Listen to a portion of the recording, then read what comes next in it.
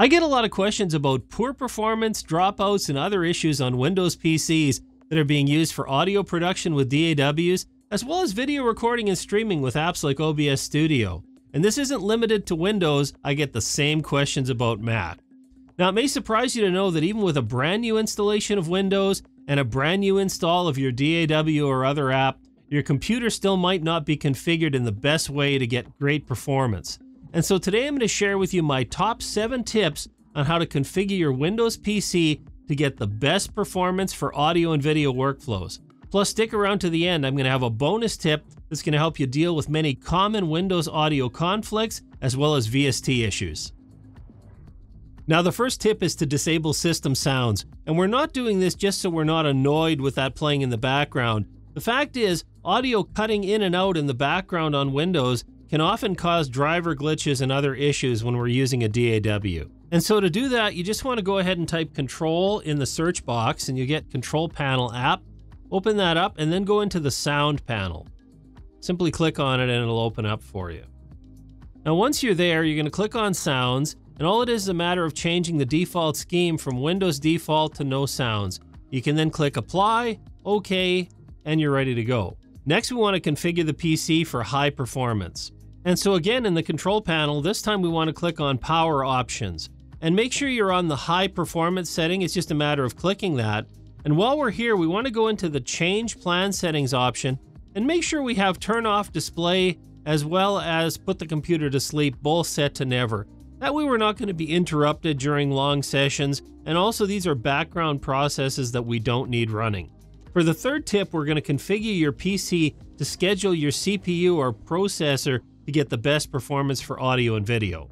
And so again, in Control Panel, we're going to click on System, and that'll open up the Windows System box, and we want to find Advanced System Settings along the right-hand side. So click that, and it's going to open up a dialog box. Once we're there, we're going to click on the Performance Settings, and then we're going to choose the Advanced tab. Now that we're there, you'll see this option for Adjust Performance for Program or Background Services, Best Performance. Now, if you're using an audio workflow like DAWs, without a question, Background Services is going to be your best option. It's going to help ensure that your system gives the right priority to all of your audio drivers and processes, including VSTs, running in the background. Now, if you're a video streamer, especially using games on the same PC, so like a one-stream PC setup, you may need to leave this set as programs. But otherwise, for most cases, Background Services is going to give you the best performance with the fewest glitches or dropouts. Now, USB devices are a common cause of issues, dropouts, and other glitches on PCs.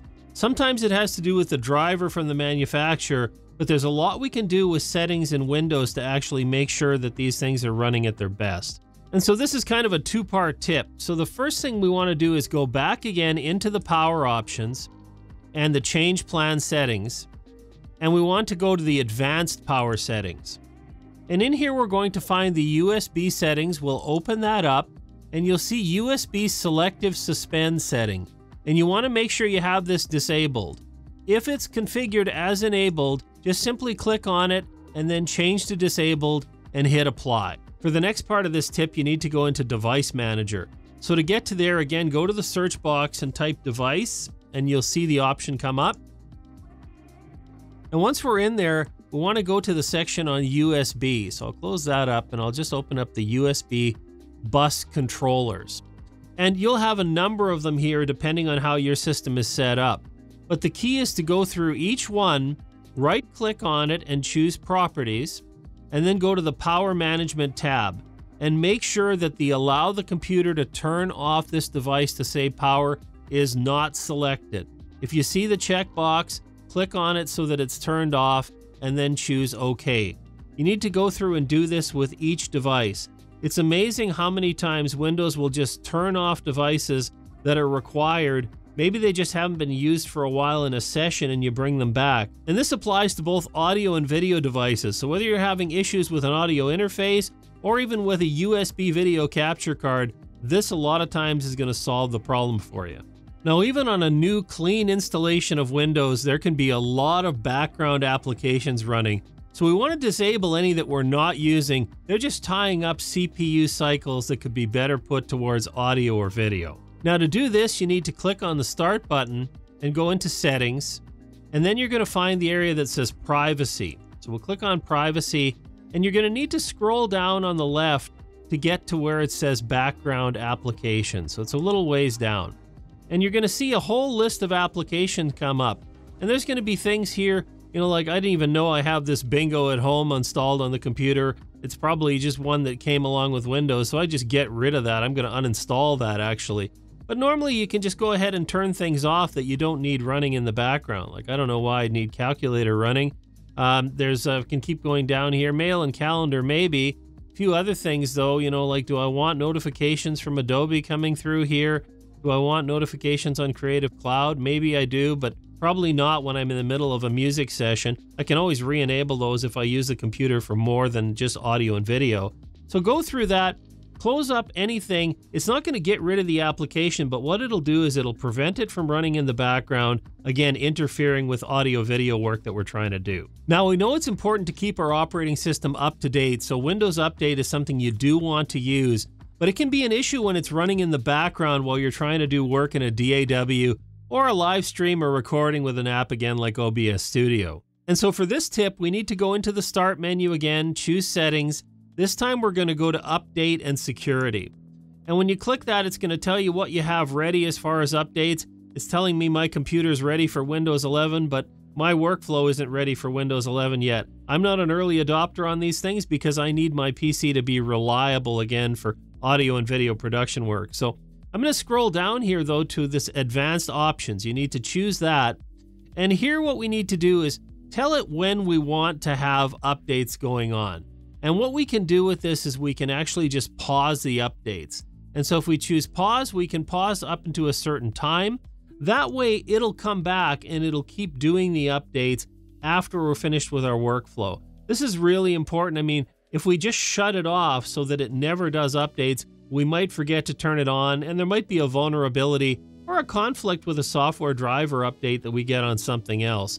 So it's still important to do this, but just know that you don't want this running in the background. Now, even if you're only doing audio production on your PC, your graphics driver is still very important. It's actually one of the main causes of instabilities in a lot of PC installations. Now, depending on whether your computer has an external GPU from NVIDIA, AMD, or even Intel, the way to do this is going to be a little different. The same thing applies though if you're using onboard graphics. It's just that's generally managed pretty well by Windows Update. Now, I've gone ahead and opened up GeForce Experience here to show you this. I don't normally keep this app running on my system, but a lot of you may like to use this as a way to install a graphics driver.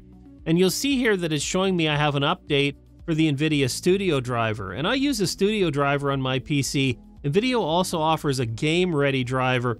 So it depends on your workflow. Game-ready drivers have the newest optimizations for the latest software that's come out, whereas Studio driver is meant to be more stable, great for audio and video production. And so after this, you just simply go ahead and install the update, follow the instructions.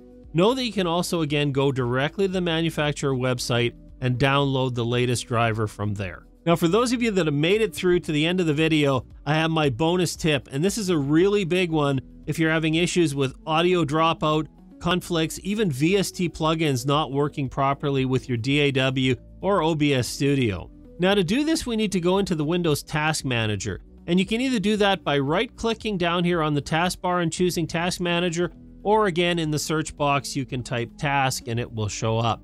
Once you open it, you'll get all your programs that are running here, and what you want to do is go over to Details, so the Details tab, and then scroll down and get to Audio DG. You'll see this here, audioodg.exe. If this isn't here, all you need to do is open up an application that uses audio, like OBS or your DAW, and it'll show up. Once you're there, you want to right-click on it, and there's two things we need to do. First, we're going to go to Priority and set it to High. This is going to ensure that we get most priority delivered to this process, and this process is the one that controls all Windows audio, so it's really important. The next thing we want to do is right-click on it and then go and set affinity. Now, you'll see that by default, it's going to have all processors. Now, depending on the CPU you have, you'll have a number of threads here. I have an AMD 5900X, so you'll see that it's going all the way up to CPU 23, plus there's a 0, so that's 24 threads. It's a 12-core, 24-thread CPU. Yours may be different. But what we want to do is actually not have this happening, because when it's all cores, what will happen is Windows will dynamically move this around between the various threads, and that can cause a lot of issues and conflicts, dropouts with things like audio and video where latency is really important. So what we want to do is disable this all processes, and you want to choose any of the options that are an even number but not 0. So you could choose 2, or you could click on 4 or 6. Depending on your computer, again, you'll have more or less of these. So I'm going to choose 2, and I'm going to click on OK. And this is going to give you the most stable performance with Windows Audio Management. Even if you're using an ASIO driver with your interface, Windows Audio is still aware that you have an interface plugged in, and it's managing processes around that. So it's really important to go and configure this process, again, for high priority and a CPU affinity to an even number. The reason I say an even number is those are the physical cores, not the hyper-threaded cores, which are kind of artificially created, if you will. So it's important to do it this way.